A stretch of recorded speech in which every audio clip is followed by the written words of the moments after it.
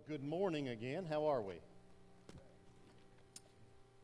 If you have your Bibles, I want to invite you to turn with me to the book of 2 Peter. We'll be in chapter number 3. We're going to focus our thoughts primarily in verse number 9 this morning. But before we get into the message this morning, I want to ask the church to remember that next week we have a very special Sunday planned here. Brother John Hanson and Vanessa and family are going to be here. John, are you around? Where are you at? If I'm up here in the top. They're in town this week for a wedding, if I remember correctly. And they're going to be back with us next week. The church has been praying and looking for someone who can come and join us on staff and help us not only with our youth but our families. And we are going to be hearing from him next week, and we are going to be praying about that, and we are going to be praying that God's will is done. Most of you know John and Vanessa from years gone by. We've heard a lot of good things about them, and we believe God is working and moving, but want you to continue to pray for that, and as we come together and we vote next week, just let the Lord lead and guide in that, if you would, okay? Also, there's another gentleman here this morning that is very special to me, and I want to recognize him. Brother Richard McCormick is with us today. Brother Richard is one of those guys, he's kind of like a father to me. Now, he may not want to admit that, but in the ministry, he's been a great encouragement to me over the years and a blessing to me, and it's good to see him and his lovely wife here today. And hope when you leave, you can say it's been good to see us too, okay? Okay. As we focus our thoughts on the epistle of 2 Peter, and what we're going to be talking about today is God's long suffering towards us. We are observing the communion table in just a few short minutes. And that communion table is a meal that is to remind us of the sacrifice that was paid for our sins and for our salvation. When we think about the bread, it represents the body of the Lord Jesus Christ that was beaten and broken. And when we partake of the fruit of the vine, it reminds us of that blood that was shed there on Calvary, and it is that blood that cleanses us and washes us from our sins and makes us acceptable to our holy and heavenly Father when we put our faith and trust in Him. Now, I want to say that I believe with all my heart that not only Peter, but I believe Paul and the apostles were all looking for the coming of the Lord Jesus Christ in their lifetime. Paul speaks in the book of Thessalonians and implies that he is anticipating that he'll be one of those that will be caught up in the rapture of the church or the catching away. Peter, I believe, was looking for it, and the others were looking for it. And yet over 2,000 years now has passed, and Jesus still has not come.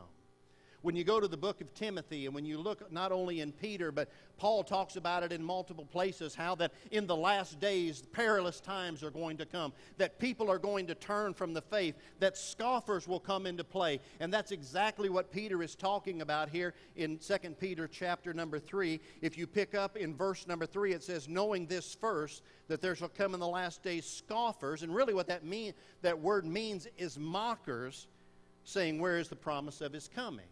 Now, we live in a day and age where we have been in anticipation of the return of the Lord Jesus Christ. And I just want to go on record this morning and say very clearly, I believe that Jesus Christ is coming again.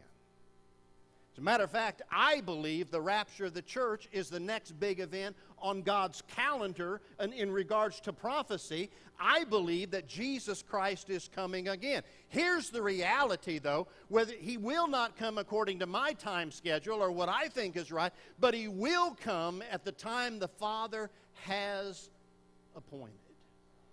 And in Peter's day, there were those that were scoffing and mocking, because everyone was looking for His return. And they began to say, He promised it, all these years have passed, and nothing has happened. And if you follow on there and you read in that passage of Scripture and you look farther on down, Peter begins to explain a couple of events that took place where God intervened in the course of nature. Now, I want you to also to understand with me, and we can get into a theological debate a little bit later on, but I'm one of those guys that believe Jesus created the heavens and the earth in 6 literal days. I don't have a problem believing that. If He can call this earth into existence out of nothing, He can create it. And let me just throw another sidebar out. If He can create this world, He can create it with the appearance of age as well. I don't have a problem with that. Let me just remind you, when Adam was created, he wasn't created as a little baby. He was created as a man. Okay? I believe that God created the heavens and the earth. I believe when Genesis says He spoke it into existence, that's exactly how it came to play. And in 6 days, we have this world and this universe and all that God created. What Peter is arguing here with those scoffers is, how did the world come into existence? God spoke, and it was so. Their argument was, well, since the beginning of time, things have gone on, nothing has changed, the laws of nature have taken control. So he reminded them of another event that took place in the days of Noah, when the flood came and destroyed those non-believers, and only Noah and his family were saved because they put their faith and trust in God. Peter is telling them, just as God intervened and brought judgment in the days of Noah, there is a day coming when He is going to intervene and bring judgment. Next time it will not be by a flood, it will be by fire, but judgment is coming. What you and I need to remember is that one of these days, when this life is over, and at that appointed time, when Jesus sits on the throne, we are going to stand before Him. We are going to be held accountable for what we've done in this life. And I can tell you, when we stand before Him, there is only one thing that is sufficient for Him to look at us and say, well done, enter in, and that's the blood of the Lord Jesus Christ. The truth of the matter is, none of us deserve heaven.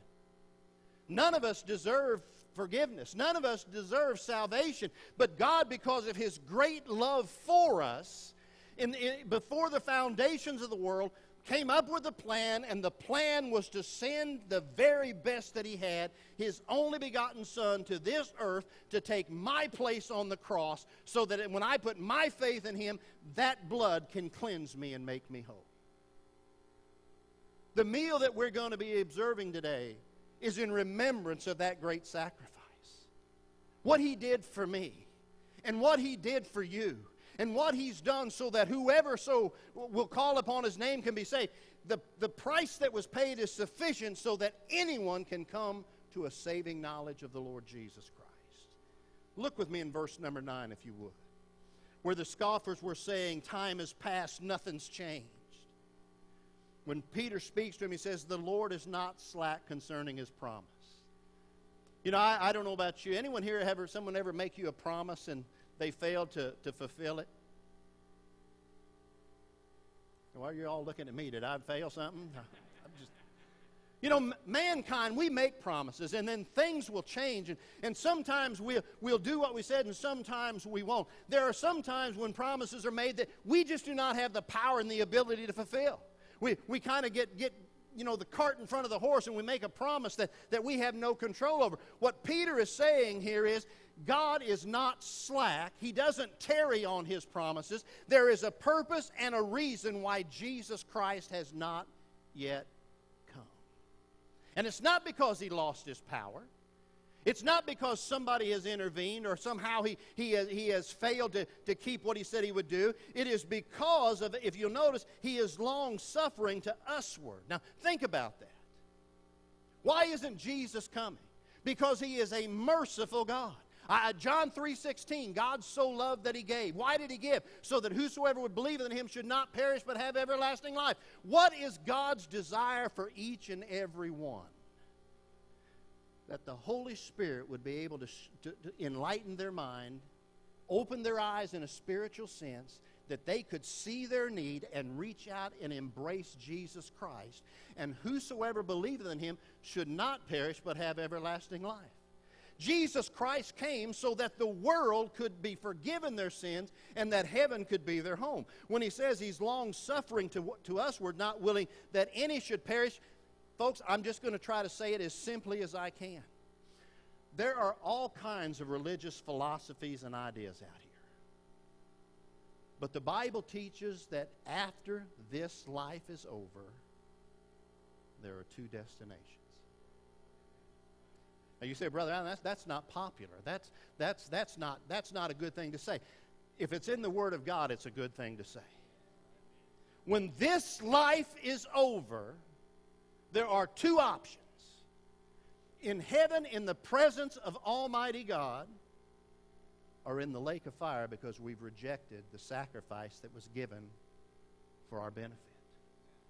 Now, we can try to duck that. We can try to hide it. We can try to turn away from it. We can close our eyes to it. But the reality is there is a day coming when we will stand before God, and our destination is going to be determined on not whether I've been a good person or a bad person. My destination is based on whether or not I have accepted the gift that God provided for me. And when Peter's talking here and he says he's not slack concerning his promises, some men count slackness, but he's long-suffering to usward, not willing that any should perish, but that all should come to repentance. Let me just say this to you this morning. God has done everything that needs to be done for us to spend eternity in His presence. Sin must be paid for. Do you believe that? Sin must be paid for. Jesus Christ came and paid the penalty for those that put their faith and trust in Him. And as we stop and consider here this morning the gift that was given, let me just say this. God's desire is will everyone be saved? Absolutely not. But if people come to Him and the Holy Spirit explains them or shows them their need and they put their faith and trust in Him, I can tell you based on the authority of the Word of God, they will be saved. God's desire is for everyone to be saved. Jesus came so that whosoever will could believe in Him. Jesus paid the penalty, and that blood is sufficient to cleanse us from our sin, regardless of who we are or what we're doing or what we've been doing or what's going on. His blood is sufficient. But understand me, salvation is through the blood of Jesus Christ. The greatest example of love that has ever been given is when Jesus Christ went to that cross, endured all the humiliation and all the shame, all the suffering and all the pain, and He hung there and cried out, my God, why hast Thou forsaken me? Aren't you glad He also said, Father, forgive them, they know not what they do? That price that was paid was for me, was for you. And if you've not accepted Him as your Lord and Savior here this morning, I want you to know He's a prayer away. You put your faith and trust in Him. You acknowledge Him to be the promised one. You confess your sins and ask Him to forgive you your sins. I can tell you from firsthand experience, He will hear that prayer and He will cleanse you and make you whole. Church, this is the message that we're supposed to share with a lost and dying world. That God loves them. That God wants them to spend eternity in His presence. That God has paid the penalty and paid the price so that could happen. And they need simply to accept Jesus Christ as Lord and Savior. And salvation can be theirs. Sometimes I wonder if we had the opportunity for God to just roll back the lid and give us a brief glimpse of what hell is really like. I wonder if it would motivate us. to be more focused on our mission. Heaven awaits those that have put their faith and trust in the Lord Jesus Christ. And those that reject him will be sentenced to the lake of fire. The good news is we don't have to go there. Jesus paid the penalty. I'm going to ask you to stand for just a moment, if you would. We're going to sing one verse of invitation this morning. And what we would like for you to do is to be in prayer. If you have never put your faith and trust in the Lord Jesus Christ, let me say once again, God loves you. And Jesus paid the penalty for you. And if you will simply come, confess him as Lord and Savior, and turn from your sins, salvation can be yours. It's not about what we do. It's about what he did for us. It's about that shed blood. It's about that broken body. And it's about his great love